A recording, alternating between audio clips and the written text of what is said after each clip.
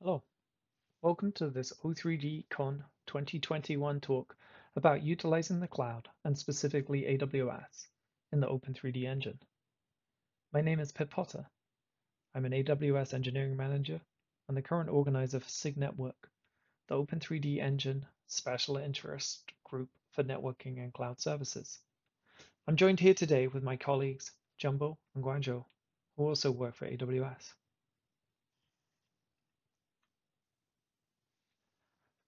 We have several aims for this talk. First, we aim to give you an overview of the Open3D engine pieces that focus on using the cloud and specifically AWS. Secondly, we aim to give a brief overview of how you can set up and utilize AWS in Open3D engine. Thirdly, we aim to highlight some of the AWS feature gems that provide pre-built game and simulation features powered by the cloud. And finally, we want to highlight how you can use Amazon GameLift to host and scale your multiplayer Open3D engine games in the cloud. We'd like you to leave with a sense of how you could begin to leverage AWS services in your usage of the Open3D engine, and ideally aim to encourage you to engage and contribute to Open3D engine in this space. Before we really start this talk, I wanted to cover the fact that no cloud services, and that includes AWS, are required to use Open3D engine. These integrations will always be optional, but hopefully beneficial to you. As we work for and believe in the benefits of AWS integrations are the focus of our team's contribution to Open3D engine and of this talk. I wanted to mention that Open3D engine has a rich set of networking components to provide all the elements for client-server networking, including support for secure TCP and UDP sockets. These parts of the engine are out of scope for today's talk, but please see the other networking-focused talks in the O3DE at O3DE Con or the networking documentation for more information. The Open3D engine provides cloud support today in the form of frameworks for RESTful HTTPS calls, built-in AWS primitives to aid secrets management, request signing to support identification and authorization, request and response modeling, error logging, asynchronous calling support, and more. Open3D engine also provides pre-built binaries for the AWS C++ SDK, including many common AWS service clients, examples of which include S3, DynamoDB, and Lambda. And the engine also provides frameworks and patterns to aid calling AWS services via scripting, be it Script Canvas or Lua. I like to think there are three tiers of AWS integrations. Firstly, there's the fundamentals, all the basic pieces required to make successful asynchronous calls to RESTful services and specifically AWS services. These include the HTTP request to gem, AWS C++ SDK support, including the AWS native SDK init components, and the AWS core gem. This is the focus of the first part of this talk covered by Jumbo. Next, there are the experimentation features. These are designed to provide starting examples that build game and simulation features on top of existing AWS services for experimentation and extension. These samples typically model AWS infrastructure as code using the AWS CloudFormation language. In O3DE, we provide samples based on the CloudFormation Development Kit, CDK, including game metrics and client-side federation and authentication to your backend services. These samples can be deployed into your own AWS accounts for experimentation and modification to suit your needs. Clients typically make RESTful calls to a deployed service endpoint, typically using the AWS API gateway. For those familiar with Lumberyard, this is similar to the Cloud Canvas offering, but with a much lighter weight framework. And finally, we have deep AWS service integrations. These are aimed to provide all the integration points, tooling, and extensions to really leverage an AWS service within O3DE. The main example here is the AWS GameLift gem, which builds on multiplayer on the Amazon GameLift service, and which Guangzhou will discuss in the second part of this talk. Now I'll hand across to my colleague Jumbo to talk about using AWS inside O3DE. Hi everyone, my name is Junbo Liang, and I'm a software development engineer at Amazon. Today, I'll show you the basic workflow for using AWS in O3DE. AWS integration features are implemented via O3DE's gem system. the AWS Core Gem provides common mechanisms for using AWS services. There are also a few feature gems that support authorization and authentication, metrics analytics, and game-lift integration.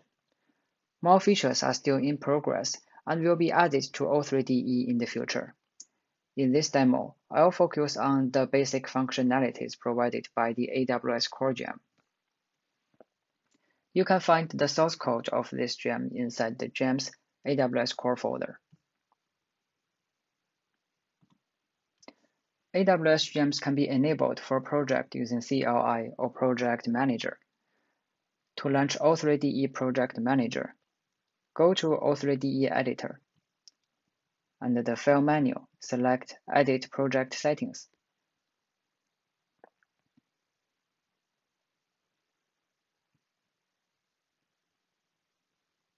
Configure the gems enabled for this project. Select the AWS gems to use and save the change.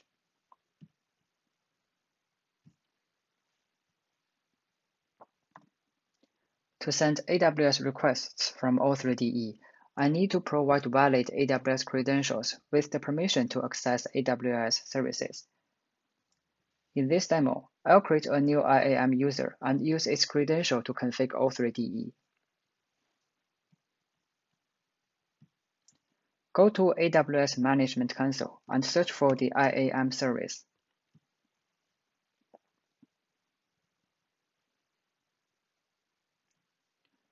Switch to the Users tab and add a new one.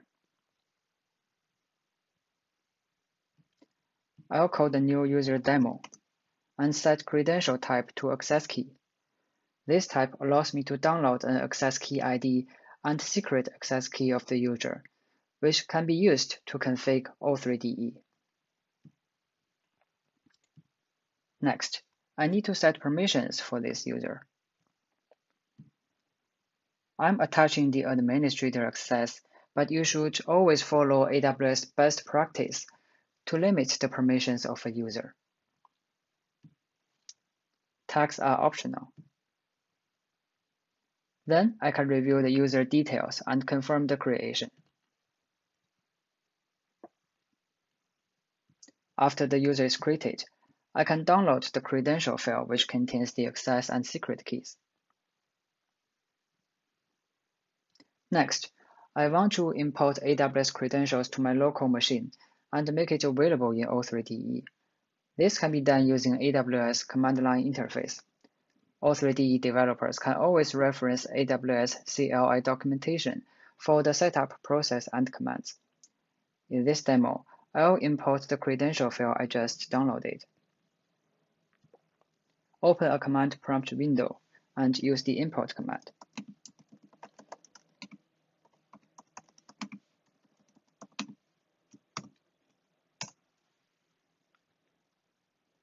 This command created a named profile, which is a collection of settings and credentials I can use in O3DE and AWS CLI. The profile has the exact same name as the IAM user. I also need to set the AWS region used by this profile.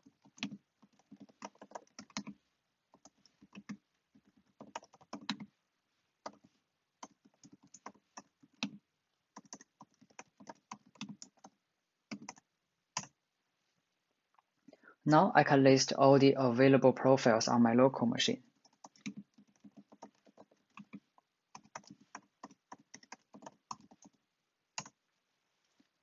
We can see that the new profile was created successfully.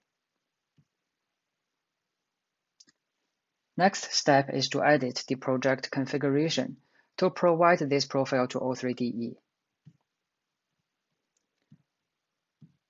Configuration file can be found inside the registry folder of the project. Open AWS Core Configuration and set the profile name here.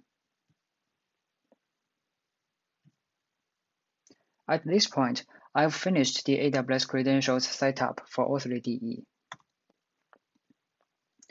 AWS gems are not responsible for deploying resources on behalf of developers. Instead, They provide reference CDK applications for managing and modeling AWS resources. CDK is short for AWS Cloud Development Kit, which is an open-source framework to define cloud application resources using familiar programming languages. In O3DE, CDK applications were written in Python, but developers can create their own CDK application using languages like TypeScript as well.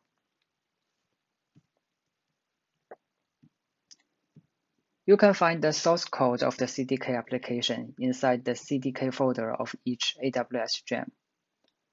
Developers can experiment with these applications or modify them based on their custom requirements. In this demo, I'll deploy the CDK application for the AWS core gem. Navigate to the CDK folder.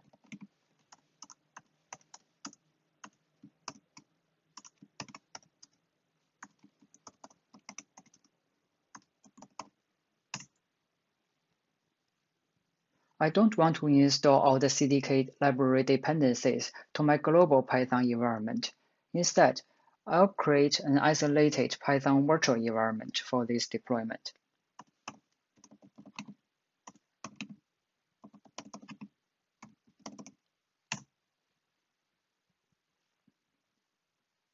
Then activate the virtual environment.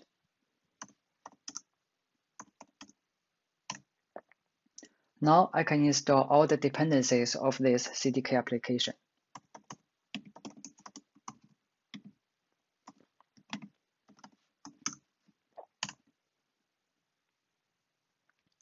I can validate the CDK application before deploy it using the CDK synth command. This command creates the equivalent of the CDK application as a CloudFormation template.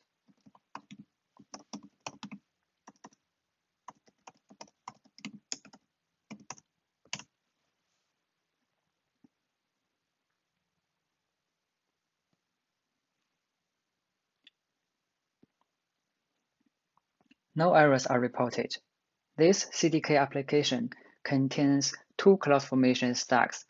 CloudFormation stack is a collection of AWS resources that can be managed as a single unit. The AWS core stack contains common resources that can be shared by AWS features. The example stack contains some resources developers can experiment with, like an S3 bucket, a DynamoDB table, and a Lambda function. Now I can deploy the CDK application.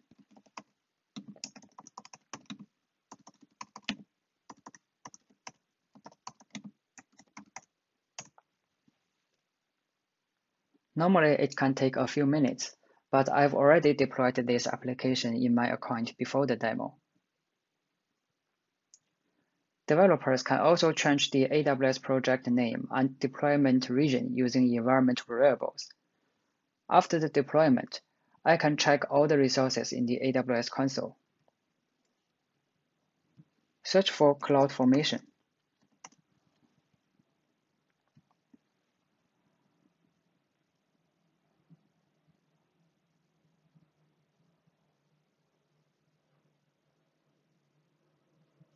Find the stack deployed by CDK.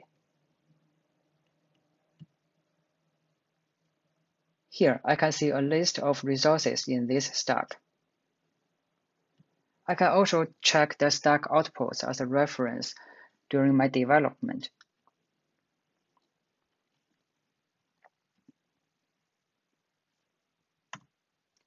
After all the resources are created, I want to save the resource information on the client to avoid frequent AWS calls to describe stacks. In O3DE, I can cache resource information by importing resources to the resource mapping config file. O3DE provides the resource mapping tool to help manage this file. This tool can be launched as a standalone application or from the O3DE editor.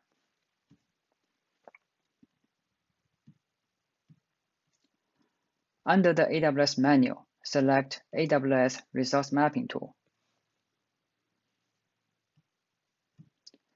I can import loose AWS resources or resources from CloudFormation stacks. To import loose resource, I also need to select the resource type. In this demo, I'll import an S3 bucket deployed by CDK. Search for all the CloudFormation stacks under my account. Find the one deployed by CDK, and select the example S3 bucket. I need to provide a key name for this bucket so I can easily reference it inside my O3DE application code instead of using the full resource arm. I'll call it test bucket. Then save the change.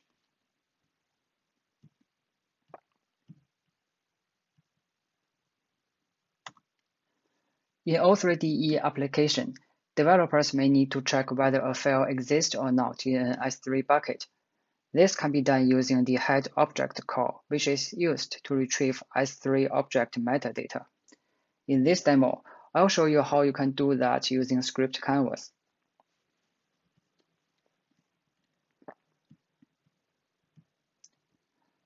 I created a script canvas graph for this demo. This graph will reload all the resource mappings and send the head object request.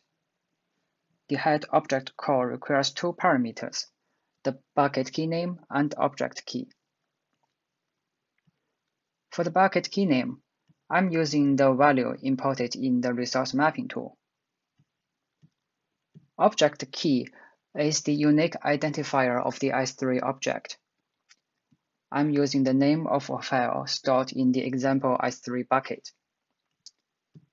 This is an asynchronous call, so I'm listening to the notification and print out the corresponding messages.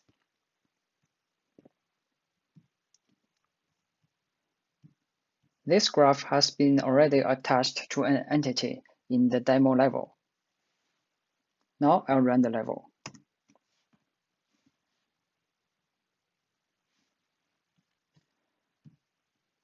Let's check the editor log.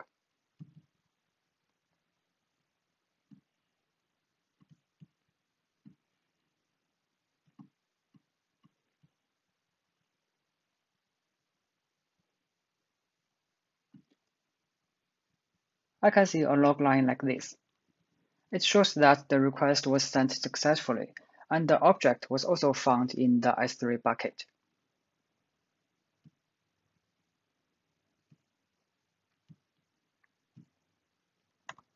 Another use case is to submit metrics events from O3DE and visualize the result. AWS Metrics Gem depends on the AWS Core Gem and provides an out-of-box solution for the metrics analytics pipeline. I already deployed the CDK application for the metrics gem in my account.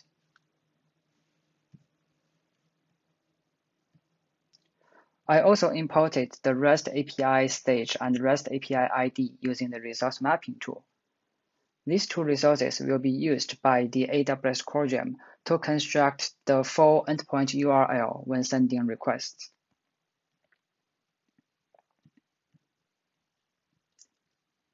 I created another script canvas graph for this demo.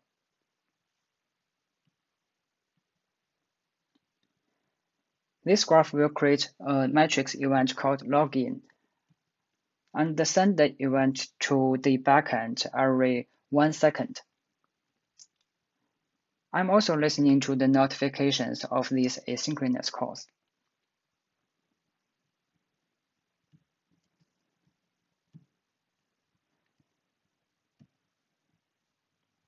This graph has already been attached to another entity in my demo level. Now I'll run the level. As we can see in the console log, metrics are submitted and sent successfully to the backend.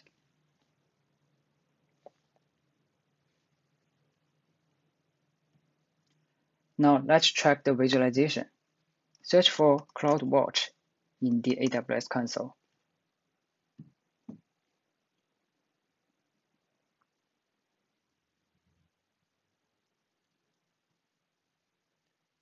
Switch to the Dashboards tab. Here, I can see a dashboard deployed by CDK. This dashboard contains both of the operational health and real-time streaming analytics data.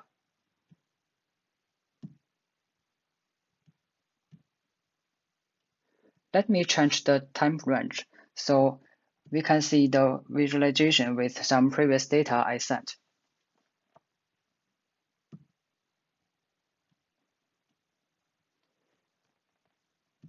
In this graph, I can check the total number of events, the Lambda process success rate, and the total number of logins.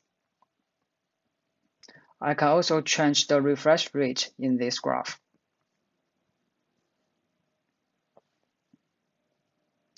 Okay, I hope the demo today can give you some basic idea about using AWS in O3DE. Now I'll hand over to my colleague, Guanzhou, to show you the GameLift integration. Thank you.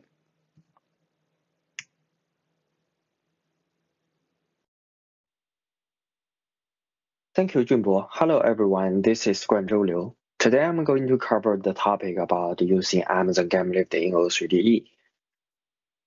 First, let's have an overview of Amazon GameLift. Amazon GameLift is a dedicated game server hosting solution that deploys, operates, and scales cloud servers for multiplayer games. GameLift uses the power of AWS to deliver the low latency, low player wait times, and maximum cost savings. For Amazon GameLift features, they fall into two parts. First is infrastructure management. Because of the power of AWS, Amazon GameLift is auto-scalable, highly available, and secured. Second is session management.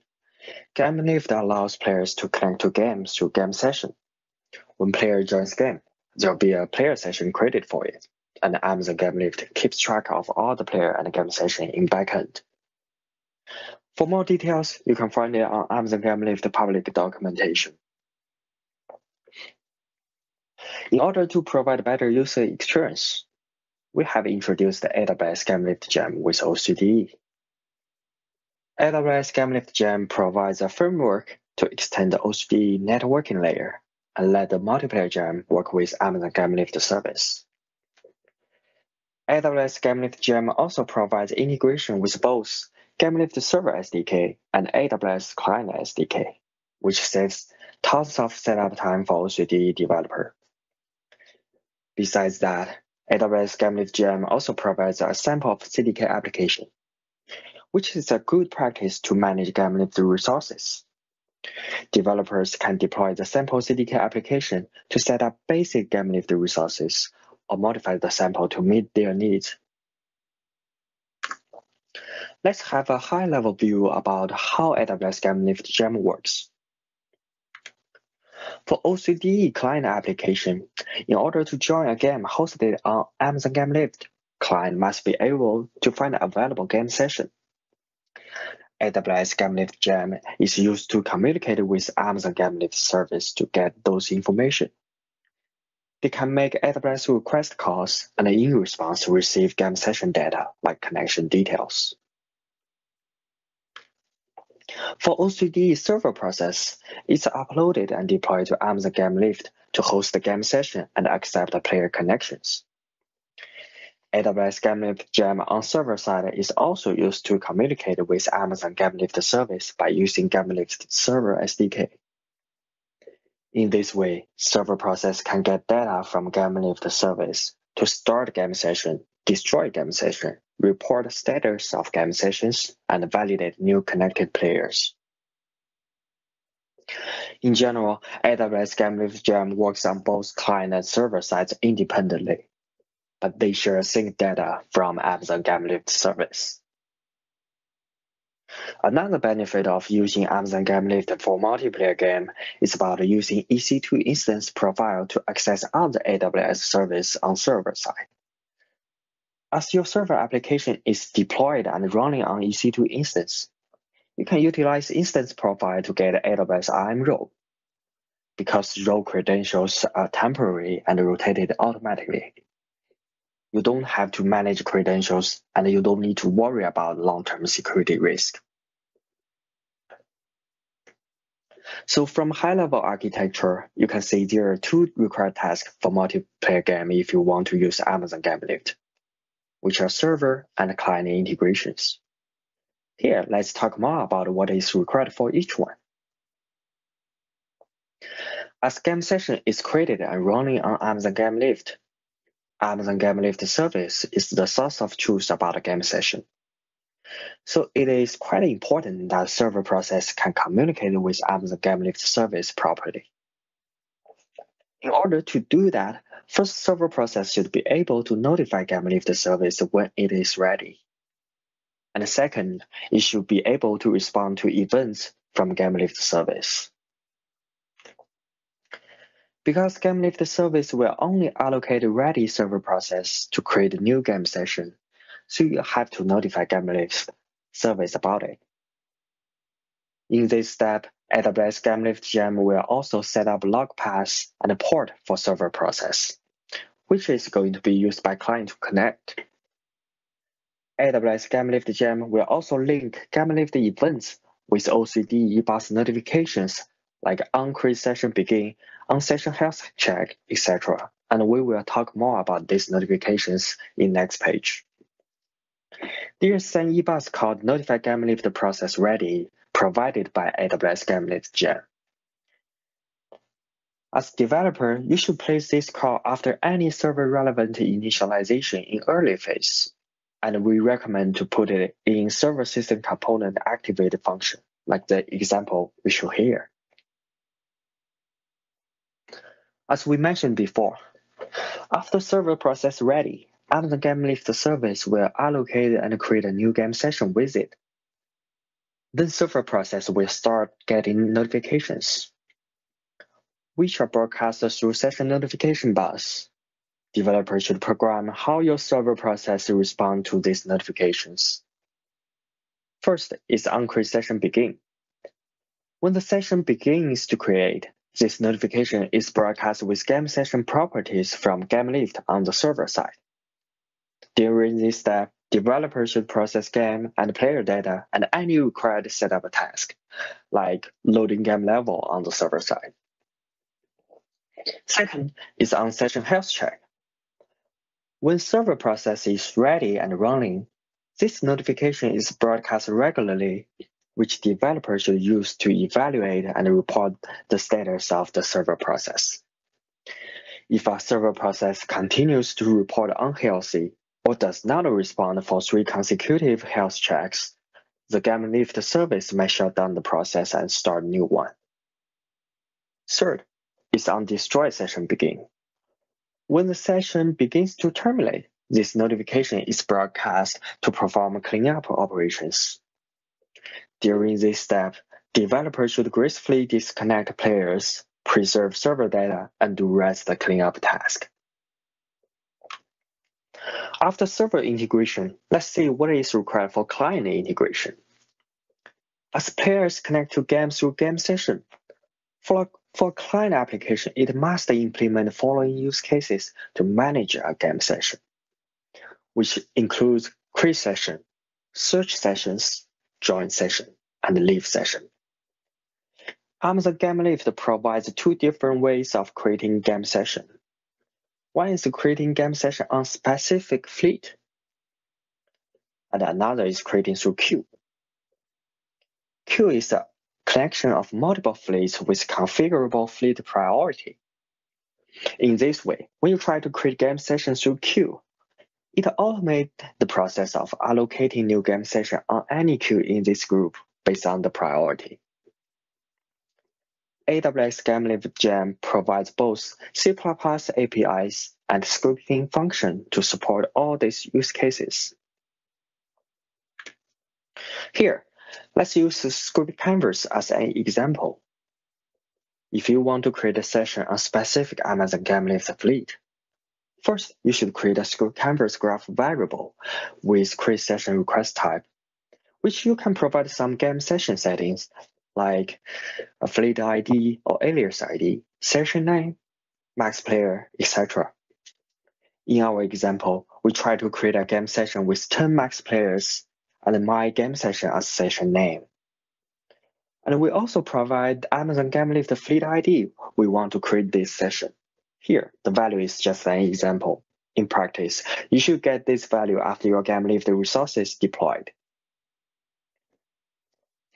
After a request variable has been created, then you can send out this request by using createSession API node. Here we use the asynchronous node, which will be executed in a separate thread because it is a HTTP request call. It could take a long time to finish, so we don't want it to block the main game thread.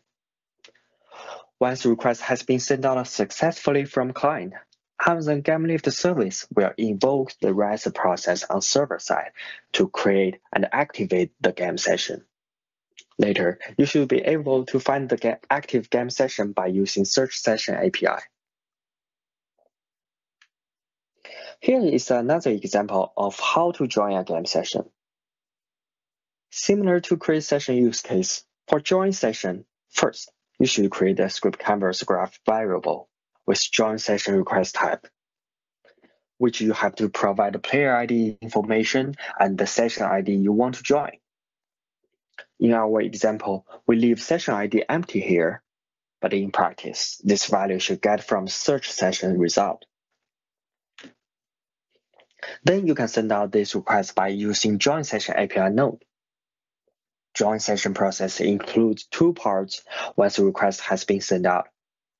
First, Amazon GameLift service will reserve a player slot, which corresponds to a unique player session in the game session. If this step succeeds, then it will return the connection information back to the client, including DNS name, IP address, and port number. Then O3DE networking layer will use this information to configure and build the connection. After that, player will be connected to the game session. And don't worry, AWS GameLift Gem has done this works for you.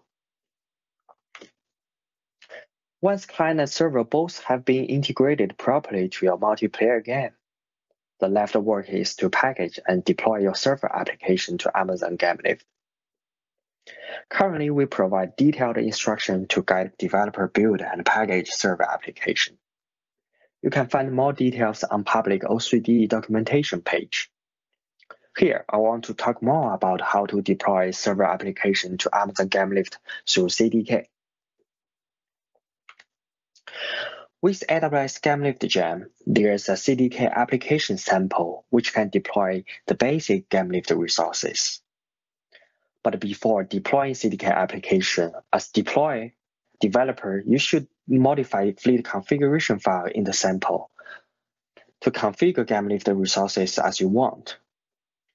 Because CDK application need those information to define your GameLift resources, like where to find your server build, what is your fleet settings, what is your networking settings, etc.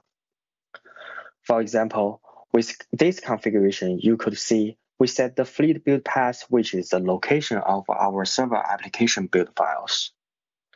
CDK also supports build ID here, if server build files have already been uploaded to Amazon GameLift. We set fleet with Windows operating system and request C5 larger on-demand instance type.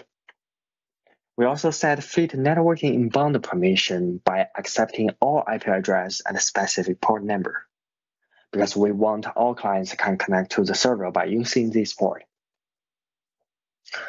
Finally, we also set some runtime configuration for server process, like the server application launch path and server launch parameter. All these are just an example. The value should depend on your own use case. Then follow the CDK instruction to deploy the CDK application. Assuming it is the first time to deploy server application, the process has three parts. First, CDK will upload server build to Amazon GameLift. Then it will create a GameLift fleet from the server build and the provided fleet configuration. Last, it will activate GameLift fleet. Once the process is done, you should see the results as following is example. And in general, it can take a long time for GameLift fleet to be activated. You can see my fleet takes around 30 minutes to be activated. But the time varies based on server build size and game lift resources you're trying to create. When CDK deployment is complete, you should also expect to see following events log from Amazon GameLift console. GameLift tries to extract server build first, then it processes installer, validate server runtime config. Last, it tries to activate the fleet. Finally, you should see your GameLift fleet in active status, and your server process is ready to host game session at this point. There will be more features coming after O3DE release, like Amazon GameLift Flex Match for multiplayer matchmaking, and Amazon GameLift TLS support. Of course, you can find all details on O3DE public documentation. Thank you for watching. Next, I will hand over to my colleague, Pip. I really hope this talk was useful, and I really appreciate you joining us as we discussed how to utilize AWS in the O3DE engine. If you'd like to get involved, I'd encourage you to join SIG Network on Discord. We also have public meetings listed on the O3DE calendar relating to networking and cloud services. I'd encourage you to submit issues, feature requests, and RFCs in this area, and hopefully contribute work. I've also included references here to the starting guides, where you can find all the information you should require under the AWS Gems section of the O3DE doc site. Thank you ever so much for watching, and I really hope to see some of you in SIG Network on Discord. I hope the rest of your O3DE con is great. Thanks again.